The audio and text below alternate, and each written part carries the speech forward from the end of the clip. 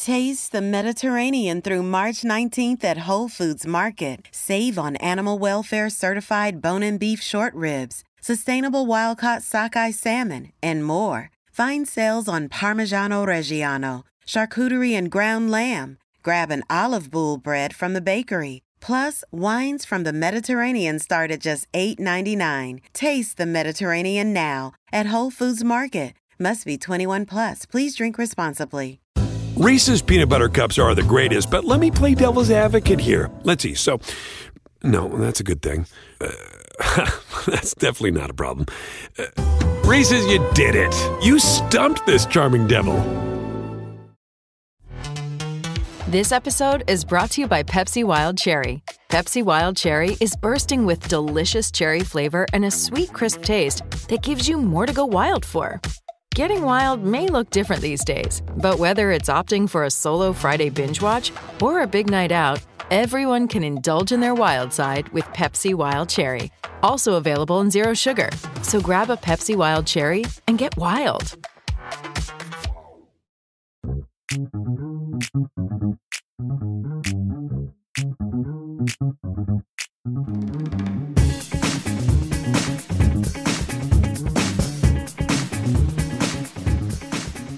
Back with another episode of Keeping Current with Kansas City. This is Deb Bell from Kansas City Soccer Journal with me, Daniel Sperry from the KC Star.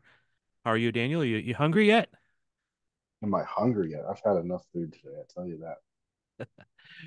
We both went to the KC Current Media thing at the stadium where they gave us samples of food from, I think, all of the vendors. And I know I left there not being hungry at all. I finally just ate something right before we got on this pod, and not a whole lot of it because I was pretty full. How about you, sir?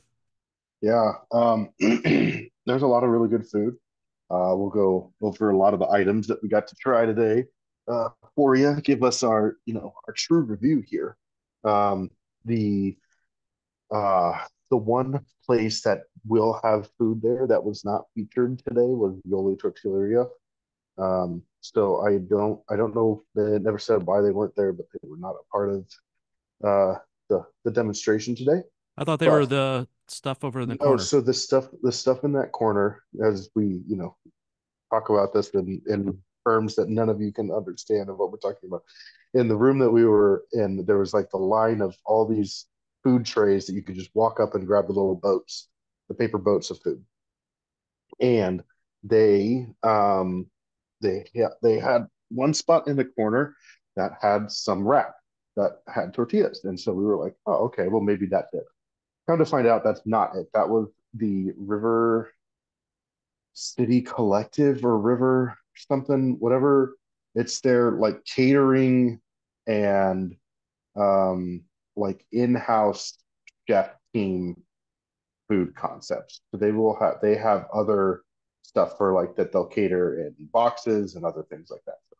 So, that's what that was for Thad's reference. We'll talk about their food because we did try it, but that's what it was. It was not the only tortilleria. We will have some like legit tacos and Mexican food.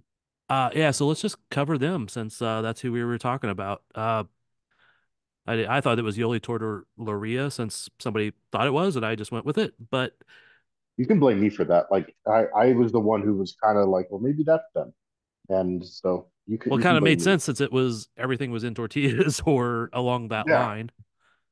And yeah. I don't know their food, so I just went with it also. So I had a Cuban nachos and a quesadilla-ish thing.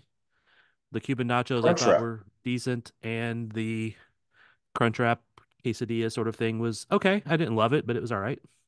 Yeah, there are a lot of vegan um, or vegetarian options in this stadium, and I am neither of those things. Um, so the crunch wrap was one that um, I I liked the flavor of it. To me, there's too much beans, but it was like a jackfruit and black bean um, crunch wrap. It had great flavor to it. I just am not a big fan of legumes, Thad. So it's I'm okay with beans, but I'm less so on the black beans. They just have a slightly different flavor that I don't like as much. So yep, I actually didn't pay too close attention to what it was made of, but I just knew it was vegan or vegetarian or one of those, and I thought it was okay. I mean, if it was food served to me, I would eat it, but I would probably have went with something else if I had to go back for more. yeah. They also have a there was a couple other options that they had them specifically. That was where is it? Here it is. Um, they had there's a smash burger that they did not have to try for us, and they will have a kung pao chicken wrap as well. So those all sound phenomenal. On top of that, but that is it's the Riverfront Collective. There we go. That's what it is. Okay. Um, The so if smash you burger see did our look good. FB, yeah, the smash burger looked phenomenal. So very impressed.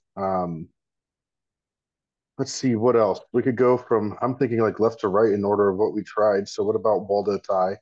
Um, I liked it. every literally every single thing that we ate was phenomenal. Like bar none, right? Oh, well, yeah, but I mean, there's some that are better than others. Uh, Hmm. I had one of the two Waldo Thai dishes, and I really, really liked it. And I know you had the other one. I had both. I Okay. ended up grabbing a bite of both that they had. So if you don't know Waldo Thai, also, if you've ever heard of Buck Tui, which is over in Overland Park, the owners of Waldo Thai own Buck Tui.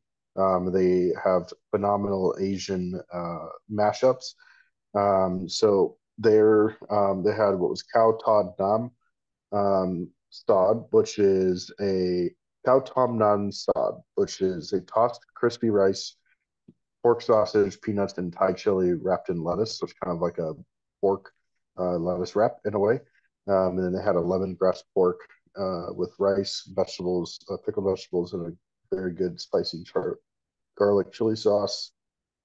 Both phenomenal. There will also be a rice noodle bowl with meat options, um, as well as vegetarian options for the protein and tofu and jackfruit, which I think you'll hear as a common vegan uh, Alternative. or vegetarian alternative protein amongst all these foods. All right. Next down the line after Waldo Thai. Um, I think it was Joe's KC at that point. Um, I think they were farther down, but maybe we'll make sure we just cover everybody. Let's make sure of that. Joe's KC, pretty much everybody yeah, knows what you're going to get there. yeah, Uh, they're serving the brisket. They'll have a smoked chicken Z, or sorry, they'll have the Z Man sandwich you can get, as well as the smoked Z Man, yep. And smoked chicken Z Man. Sorry, I know you were giving me a hard time because I was eating something that I knew exactly what I was getting, but I can't turn down a quarter of a Z-Man sandwich. I don't blame you. I've just like I said, my order for a Z Man is always on Texas toast, and so I said this is not my Z Man order. You don't have the Texas toast.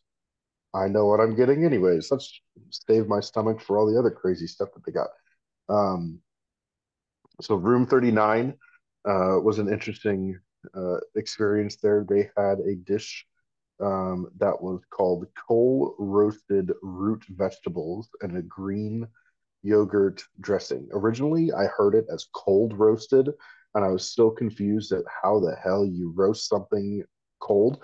You can cold smoke things like cheese or fish. Like Right. that's the thing that you can do. So I was like, man, what's this cooking technique? And then I realized it's coal, coal roasted root vegetables, which it's not my thing. It had a cool taste. The Green Goddess yogurt sauce was phenomenal. If you like carrots and beets and all those kinds of things, you will enjoy uh, the you'll enjoy that dish. But it is it's not. I don't know. The root vegetable thing and just like eating a bowl of that does not entice me, but it tasted good. So if you do like that stuff, you will enjoy this dish. I would love it as a side actually, but that's Yeah. again, I'm for somebody who's more into that sort of thing. I do think it was actually very tasty. I could probably eat it without it being a side. I thought the beet was actually excellent.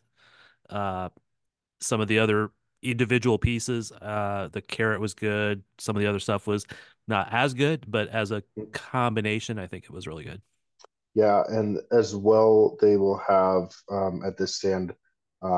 Thankfully, going off my partner in crime at the KC Star, David Hudnall, who does all of our food stuff. He has a great article up of all of the different options and everything that they have. They've got a braised pork coming at that stand as well, so they will have some meat options there and an arancini with some sort of aioli. Billy's Grocery. Um, Man, pretty good, right? Yeah. I don't know what it It's was, quite but good. I really liked it. Yeah, agreed. It was a Asian, it's kind of an Asian salad bowl.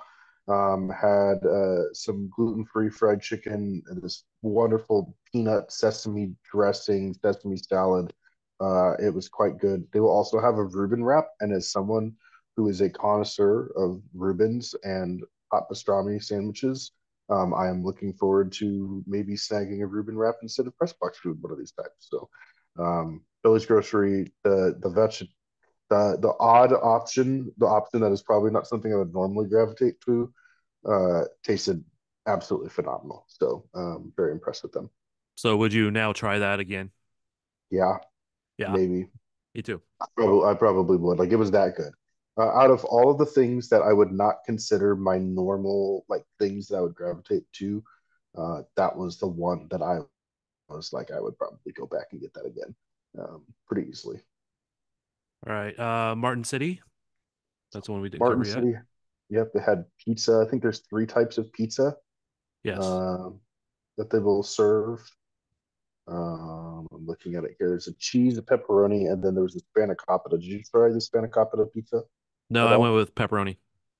Yeah, I like spanakopita, so I think it should be good.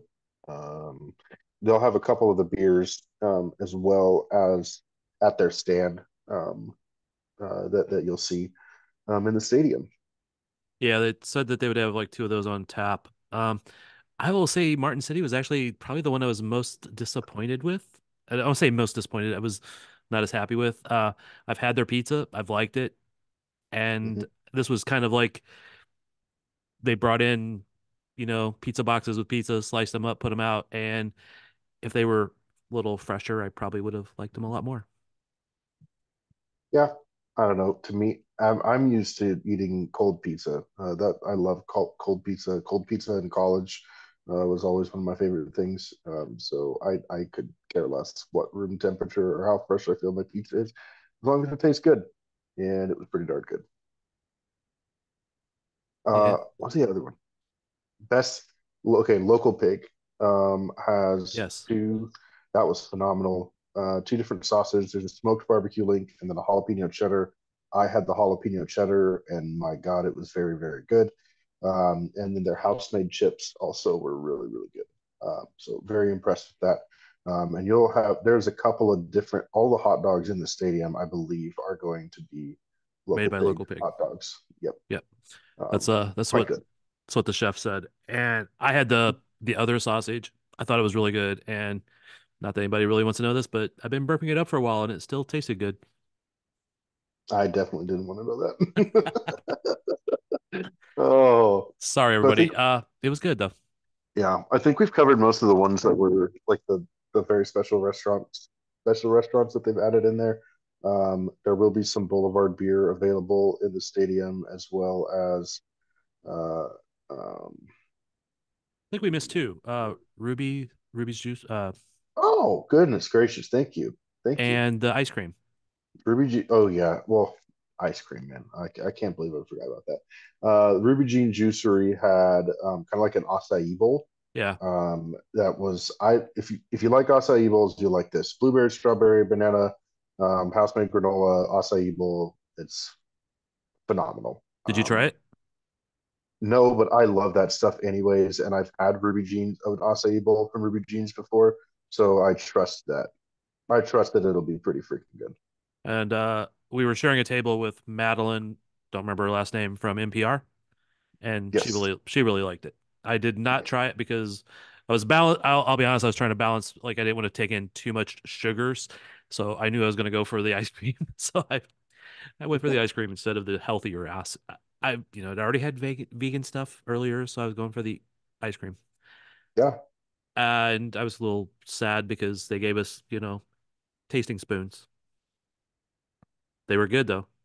Yeah. The ice cream was phenomenal. They gave us a little thing of each of them. Yeah. High Hopes ice cream.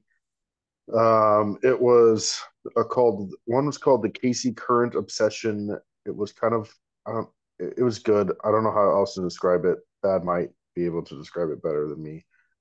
Oh, it was like uh no, I don't know. You go. I know it was a tealish, bluish color that had strawberries in it, so it had the colors. And I don't know that I've ever really liked a blue ice cream before, but it was tasty. Mhm. Uh, the the cookies and cream one was really, really good. And then was it The a bourbon bourbon, pecan? yeah, it's a bourbon butter pecan. That one was really really good. I love like Southern pecan ice cream, or like all Southern caramel pecan kind of a thing. Love it. So the bourbon butter pecan was right up my alley. The cookies and cream was phenomenal.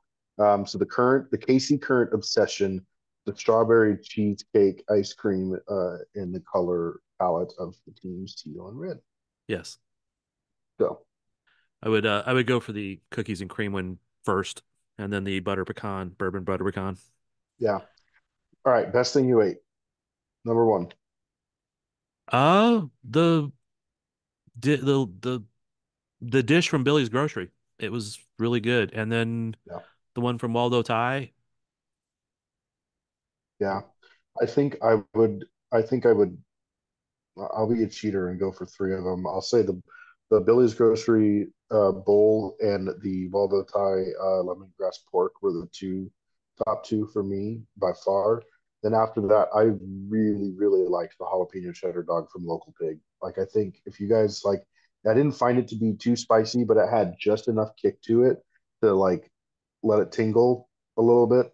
I just and the chips were seasoned and phenomenal. So very a couple of my favorite things there. And I'm sad that we did not get to try the tacos from Yoli Tortilleria, because their food is phenomenal anyways. So I believe I will be looking forward to maybe grabbing a taco once they're in the stadium and we kind of see their menu, but they're quite good. So I'm sad we didn't get to eat them. Yeah, it's and then we'll probably get like junk up in the press box, so We'll see. we'll see. We'll see. Although I wouldn't mind how Louisville does it, where they give you vouchers to go to like just the places in the stadium. Yeah, the only problem with that is that their voucher was enough to cover like a burger, a hot dog and fries, or chicken tenders and fries. And the chicken tenders and fries seem to be the one that actually got the most bang for your buck. But But it gave you an option. they gave me an option. Yes. Uh, so anyway, yeah, everything was good. Some were better than others. Some things I would go back and try without having it given to me. And I think Mhm. overall it was pretty good. So I like every stadium in the world. I hope that they can keep up the quality consistently, and that will Yeah, always be that a would be the challenge. it will be, but I think that it's kind of ambitious. It kind of takes along what the airport tried to do with getting a lot of local KC flavor and KC places and landmarks in there. To do so in the stadium is very ambitious, and I think everyone that's part of the food process talked about the fact that that is pretty ambitious to do today. It will be very interesting though to see how well they're able to keep that quality, and I think that'll be the test in the long run. But And overall, they brought in very the guy impressed. from the Royals Stadium. He was the head chef at Royals. I don't know if Hmm. that's a positive or a negative, but he will be the stadium chef that's responsible for getting the stuff out and all that sort of thing. Where Megan and Colby Garrett, is that right? Uh, Carrots, yeah. yeah, they were the consultants to bring in all of those different restaurants. Hmm. Yeah. Um, yeah, I'll say this, I've never had a bad food experience at the Royals. I know maybe some have, but I haven't. So As long as you didn't try the concrete. did not try the concrete. I did not get that concrete from them. We talking stadium concrete or like frozen custard, Andy's like a Culver's concrete, right? Oh, you know it was just being snarky about the they have bad concrete where Arrowhead has good concrete. So Yes. Oh, what a fucking point. and I don't even get into that fight. It was just kind of funny when I read about that, and I'm like, yeah, whatever. All right. Uh, I think that we have covered the food side. Everything was pretty good. The Everything was good to really good, I will say. Yeah. And now the challenge is to keep that up going forward with 11,500 people showing up to eat their food. Yeah. Want to take a little break and come back on the other side to discuss the other aspect of the current stadium that has garnered a lot of attention over the last couple, 3 weeks. Fair enough. Fair enough. We'll be back after this, hopefully, short break.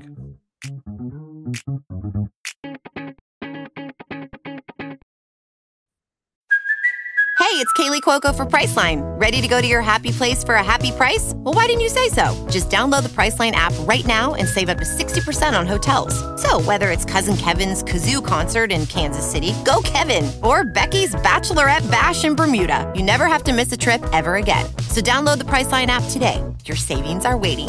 Go to your happy place for a happy price. Go to your happy price, Priceline. Reese's peanut butter cups are the greatest, but let me play devil's advocate here. Let's see. So, no, that's a good thing. That's definitely not a problem. Reese's, you did it. You stumped this charming devil. Back with part two of this current episode of Keeping Current. Has a certain ring to it. First segment covered all the food, that experience. By the way, should say the stadium is coming together really nicely. And quickly, like when we were there on Friday, so we were there on Friday for an event that had to do with kind of showing off some of the accessibility and inclusivity places for uh, those with disabilities or Sensory issues. sensory issues, as well as don't take, please don't, for the love of God, please don't take me as this saying that women who are nursing are disabled. But a part of this show off of these different facilities was a nursing bathroom that had like a chair and a couch and stuff like that in it for nursing mothers. That's more of an So accessibility and availability option. it is. Yeah, yeah. I We will. just saying, not saying nursing mothers are disabled. No. Uh, but we were there a few days ago to see that. And since then, signage and little touches are coming together pretty quickly. The Hmm. pitch was all beautiful and green when we were there that day. Hmm. And but today it was covered. So it was just looking good. It's getting there. I know there will Hmm. still probably be a few things that are coming together, even maybe past Yeah. the opening day, but it looks like it's almost perfect. Yeah. I think it'll be really, it's good to see like they've got a lot of, um, when we were there last, they had the quote, Southwest Perch, which is um, kind of near the press box entry. Um, and that was completely empty, I think, when we were last there. And now they've got a bunch of stuff up there. They're getting the bar and a bunch of the things set up there. You see a lot of the clubs and the suites are pretty well furnished and ready to go. Um, the elevator wasn't fully operational for us today, which is fine, but I'll get there. But yeah, I mean everything. It was crazy how much from Friday to today, the stadium looked that much closer to being ready. So, um, not that it didn't look ready, but like we're at this stage of the stadium. I think where there's like the to-do list seems still like just as much as it was at the beginning, but they're all a lot of little things that have high visual impact as they get put up and placed and all that kind of stuff. So, really starting to look good, and Yeah, just the idea that they would have it perfectly finished and 100% flawless 2 weeks in advance of opening is also a little crazy to me. But um, hey, no. it looks good. It's on track to be ready for opening day. Yeah, I mean, like little things that weren't ready is they wouldn't let us take a picture inside the actual press box because it had final touches to be put on it. The little landing that you were mentioning out there is a really nice place to be, but it's going to be like overflow media for the opening game Yeah. because there will be a lot of attention on that stadium for the opening game. I forget how many hundreds of requests they had for credentials. Yeah. I think it was well over 100, maybe much more than that. So, Yeah, for some reason I was thinking it was like 200, but it maybe I heard that wrong. But it's a lot, way more than there would normally be, mhm. and hopefully that all goes together smoothly. And the Yeah.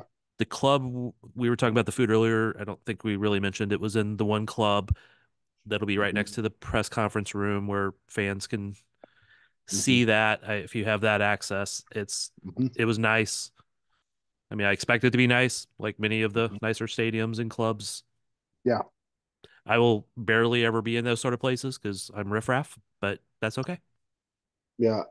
Think of it kind of similar to, not as spacious, but very similar to Shield Club at Sporting KC. Yes. Now, all the positive, good stuff.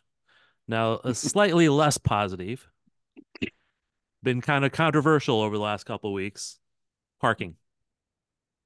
Yeah. The Parking.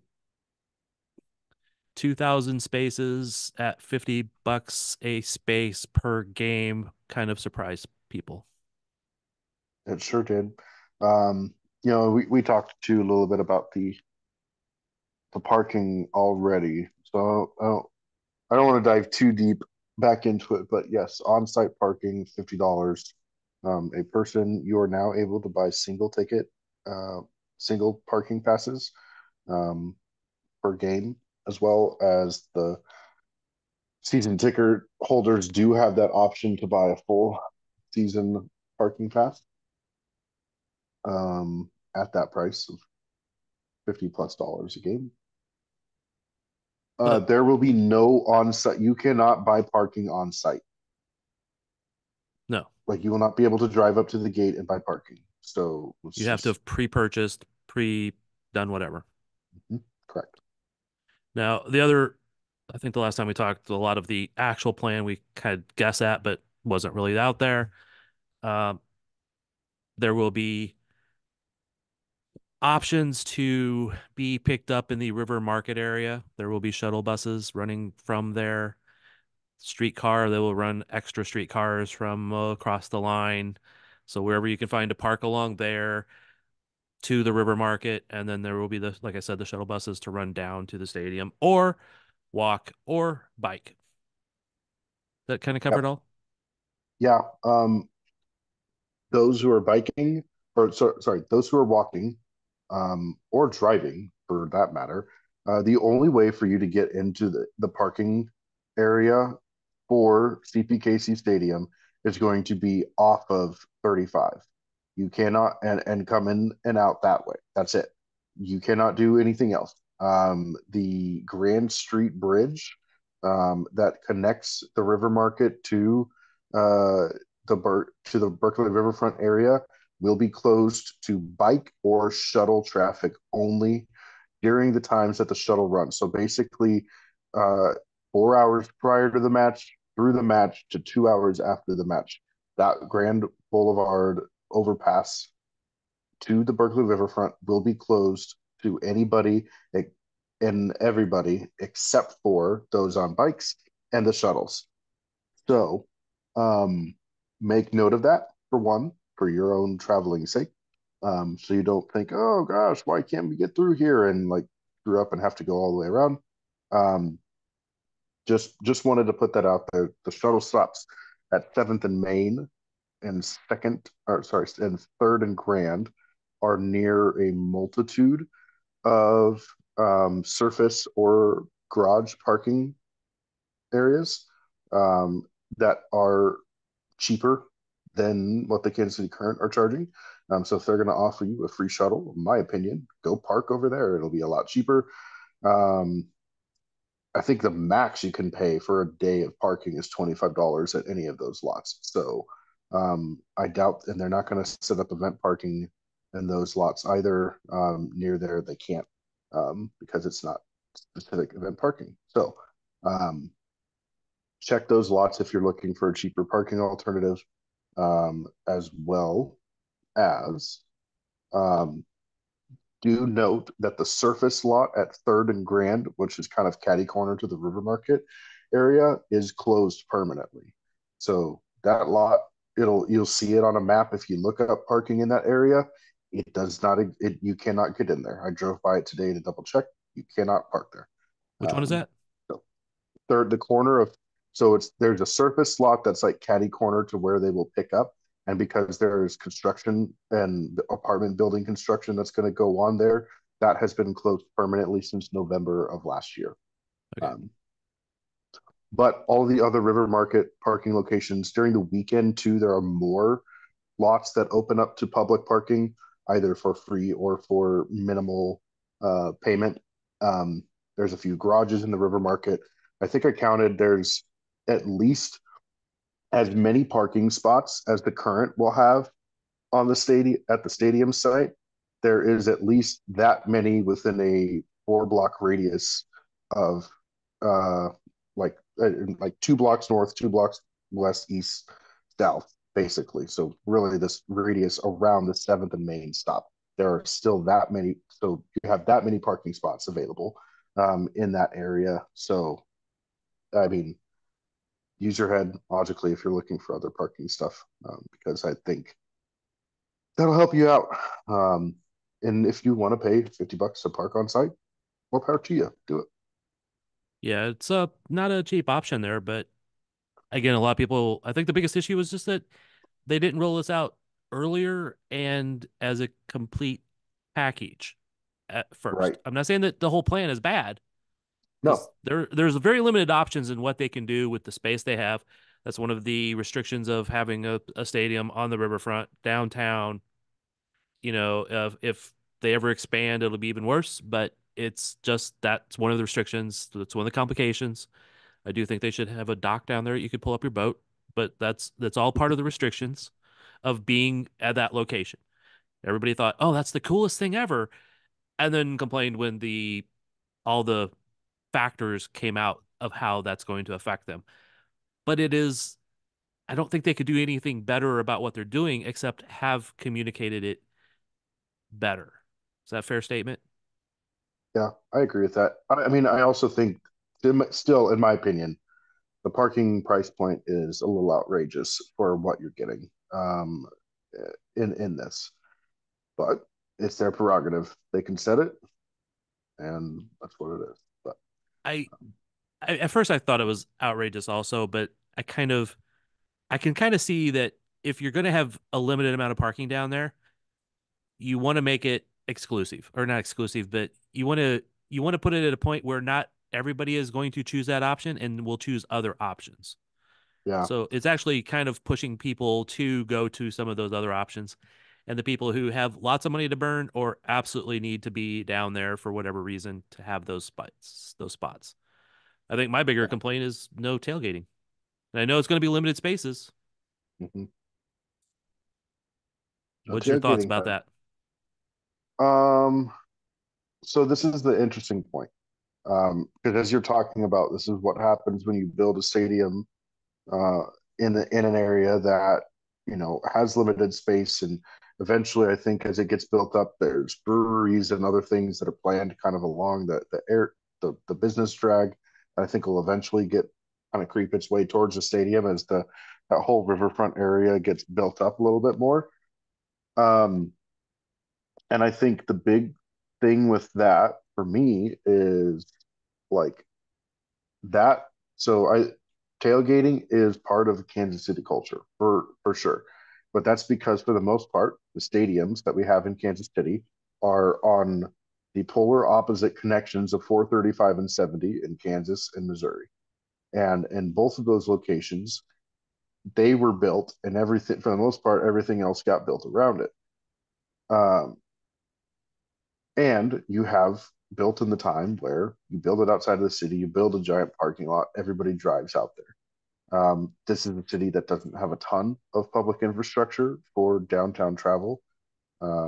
So, downtown stadiums, all that kind of stuff, you might have, we're kind of seeing the issue with the streetcar line not being all the way filled out there, and the limited parking and all that stuff down there. What happens overseas is fans meet at a pub near the stadium before the match. They all meet up there. They sit in the pub and they sing their songs and drink their beers. They walk over. Um, I think of like even like in just in St. Louis, the pre like when I went to cover the St. Louis City game for MLS between Sporting, and I went way early and I just wanted to check it out. All the buildings around there. There's a bunch of different breweries and restaurants. There's not a ton of parking. So people hop on public transportation or Uber or whatever. They get to the stadium area and they hang out before the game and they go in all these restaurants and these businesses and these brew halls and all this stuff. Um, like that is eventually probably going to be the future of what the buildup is around the stadium. And that's what happens when you get a downtown stadium is that you don't need to tailgate. You have all of these other things. And so because Kansas City does not have a downtown stadium that is regularly used for the function of a multi-home game a year pro sports team, the idea of tailgating has always been like the fabric of like what we do as a sports town before we go to a game and what fans do on a weekend when they're sitting out there for a few hours before as the lot opens 3-4 hours before the game, sitting out there with their friends grilling a few hamburgers and hot dogs or finishing off a brisket or some ribs and a few beers before they head into the stadium. That's Kansas City culture. And so I think there's like a mix of like, to me there's a mix of frustration with like, okay, well that's Kansas City's, it's part of Kansas City's culture. Like it seems weird to just completely outlaw that. I also understand that I mean, we parked out there today, and I've parked in some of those lots that will be parking lots for everybody, in the teal and green lots and stuff like that for other events that we've been to down there. There's not like it's tight, and for cars to be able to maneuver in and out and to have all that stuff going, um, to have people popped up in the middle uh, with the hacky sack game or the bunch of different games. What's the bags and the board? I can't. Why cornhole? Cornhole. Good Lord, Daniel. That's what happens when we record at 10 o'clock at night. Some people do call it just bags though. Yep, bags, cornhole, any of those things. When you've got that out in aisles and people taking up, maybe they two friends park next to each other and leave too big of a gap in the middle. Well, guess what? So because they want to set up their tent and grill and do all the stuff. Well, guess what? Now someone maybe who paid $50 for parking doesn't have a spot because you're using somebody's spot that they paid for to tailgate. So like, here's the thing. I personally, as a Kansas City transplant, um, think that parking, the way the city views parking and uh, and these kinds of things is kind of silly and overblown. But at the same time, I also understand that that's like the culture that's ingrained in sports fandom in this city. So I don't know.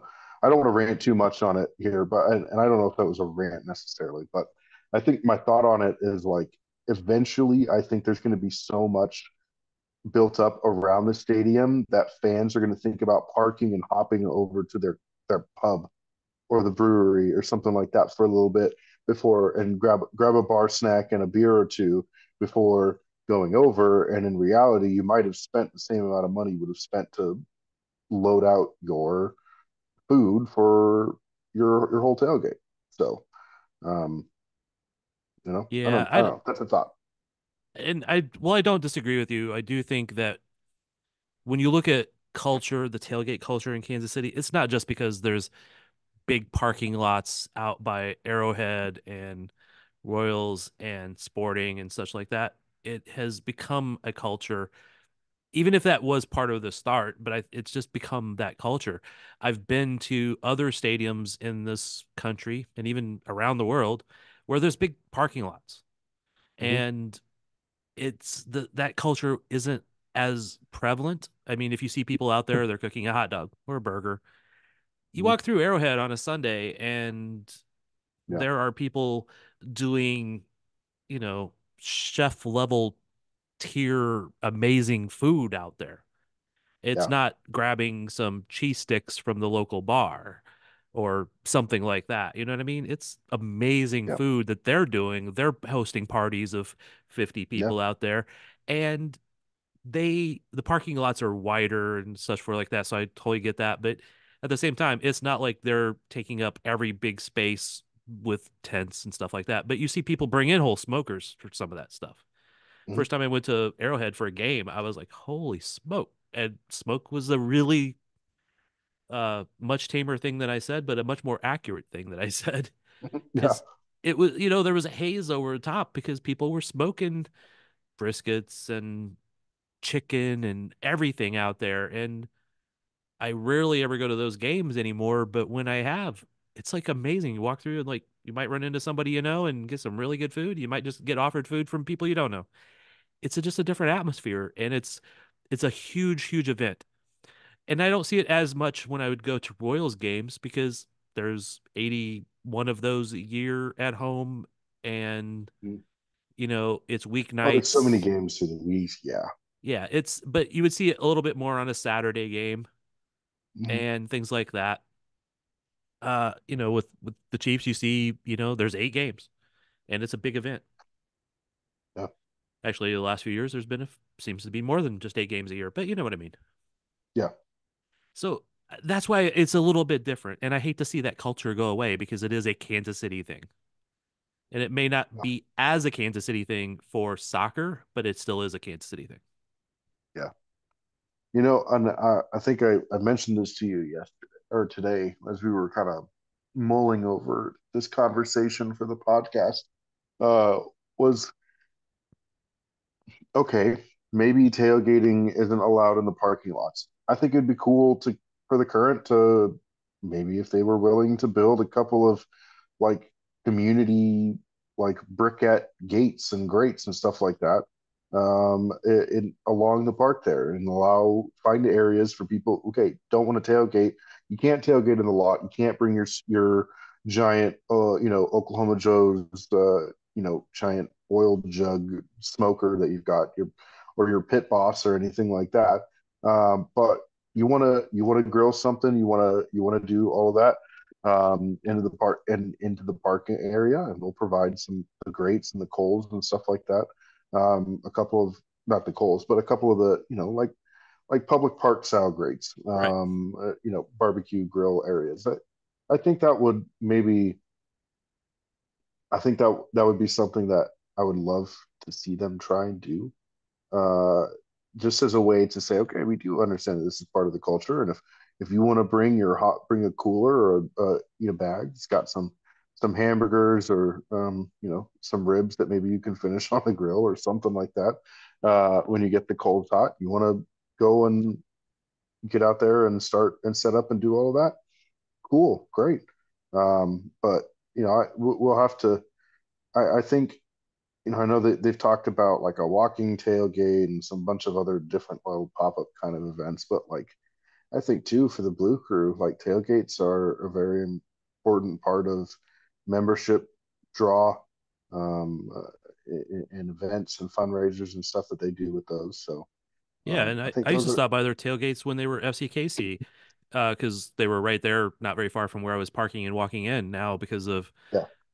this last couple of years, the parking was in a completely different scenario, and where they were able to, where I'd have to park versus where they were doing those tailgates, I didn't stop by. But Hmm. when they were in a place, I would stop by and say hi and kind of get to know them and stuff like that. So it's there's a sense of community when people tailgate, and I know there's a sense of community when they all walk in together, and I hope that they will create that tradition. I just hate to see the tailgating aspect of it go away completely. So there Yeah. will essentially be some medium, there will be some meeting in the middle. I was trying to find a good way to say that and I was failing. There will be some meeting in the Yeah. middle where uh, maybe there will be at least an area where fans can claim a spot that they can bring in some grills, or you know what I mean? I don't know how that will work. And I know that we talked about this, that there is not going to be anything perfect or decided on opening day or the first week or the first month or maybe the first year. Those cultures will have to change and adapt, and the fans will complain and say I want this and want that, and legitimately so. When I say complain, I'm not meaning that in too negative a way. They will voice their opinion about how they want things, and the current will either find a way to make them happy or not, and potentially lose some fans. Yeah. Yeah. I think, like I said, like I think the hard part for me is like I never tailgated for games. That was never the thing. Every single like venue that I've ever been to for sports, I've been to Arrowhead once for an NFL game. We didn't tailgate. We stopped at Wendy's and ate our burgers in the parking lot because we were trying to be as cheap as possible because we spent a lot of money on good tickets. Um, the other thing though was like growing up in the Bay Area, everything was hop on the BART, which is the train Yep. system that runs through there. And it either took you right to the stadium, or in San Francisco, it took us right to the front of the river, or the ocean, took us to the Embarcadero, and we walked all the way from the Embarcadero station, which is about a 2.5 mile, not a 2.5 mile walk. It's about a mile and a half. So it's about as long if you chose to walk from the river market to the stadium. It's about as long. It's about 30 minutes, except there was all kinds of like huts along the way that had like fresh caught calamari or Yeah. other things, but like that was the experience of going. Like no one tailgated going into AT&T Park. We walked along the way, grabbed, when I was old enough to drink, maybe grab a drink along the way. Maybe who knows, maybe when I wasn't old enough to drink, I won't say all those things, but at the same time, like you walk in, you maybe grab some food from a vendor or stop in a restaurant or a bar outside the stadium, and you go in about 30 minutes before the game, get your seat, feel comfortable, and you go. And so, like because that is the sports culture everywhere else, I don't think that if that ends up being the way that things are done around match days at CPKC Stadium, that I'm not I won't be naive to think that like Kansas City can't like find a way to adapt to that and eventually enjoy that. But I also get where we're coming from of like you said, the community aspect of tailgating and what that brings and bringing people together in that way before the game, I think is a special thing that happens in Kansas City. And I think, like you said, Yeah. and I it'd be great if they found some way to meet in the middle with fans on that. And I'll say this: I haven't seen a ton of like pure outrage over the tailgating, but it's been a lot of like, oh, okay, well, great, I've seen some people complaining about how much it sucks, but at the same time, some of the people who would be most vocal or have already been a little bit outrage tired at this point from the Yeah. cost, the lack of information on the parking plans and all that stuff. So I think it's been like, oh, just another thing. You know what I mean? Yeah. Yeah. And again, there's a lot of people it's not going to affect. I mean, I know there's people that drive in from Iowa. They're not coming down to tailgate. They're coming down to go see a game, things Hmm. like that. And I get that. And there's nothing wrong with that. And there's nothing wrong with like the culture that you were talking about how you got to games. I've been to games in that way also for, you know, went to sporting events in Japan and it was a completely different thing. And you had little tents by the side selling sushi and yakitori and things like that. So it's different everywhere. I'm Yeah. not sure that we're going to set up any stands next to the river serving fresh catfish, but maybe. Here's some trout nuggets, baby. Uh, but again, it's not wrong. It's just that it does detract from a Kansas City way of having done things. So, all right. Anything else? Oh boy. I don't know. Anything else for you, Thad? I think we've covered it fairly and accurately. Um, but yes, please take some time to read over one the rules and regulations for the parking lot. They also like if you want to, they are not allowing alcohol in the parking lot. So like if you want to bring your own beer or something like that beforehand and sit in the back of your truck, you might get in trouble for it. So I encourage you if you're parking, read all the rules and regulations. If you're dry, figure out your plan of transportation uh, arrival. You can find all of those, I think, on the KC Current website. Um, there's a list of all of the different modes of transportation. But yeah, It's go figure it out. Don't wait till the day of, please. I went down and drove through the whole thing, just followed all the different paths a couple days ago. I will do it again before the first game, just so I'm familiar, because I'm not as used to that area as a lot of people are. yeah. It was funny. I was driving around there the other day. I was talking on the phone, Bluetooth with my wife, and I said, you know what? It's probably a good thing if I get lost down here because I need to figure out how to find my way through back streets just in case I need to down here because I'm like you said, I'm not familiar enough with the area. Like in my head, I know how to drive downtown, get to the river market, or find parking to get to Power and Light, and that's about it. So to know the roads myself as a suburbanite is one thing. So look ahead, plan your routes, give yourself plenty of time to arrive. Give yourself, if you're taking the shuttles, give yourself a very good amount of time to arrive just to make sure it's all running smoothly. Yeah. All right. Appreciate everybody for listening. So we will have we're going to do a pod in just sometime in the not too distant future that will pretty much go through what we expect of the team, each line, probably how we expect the 11s to roll out, that sort of thing. And we'll have that here in the next few days. And we will be back. And we are out.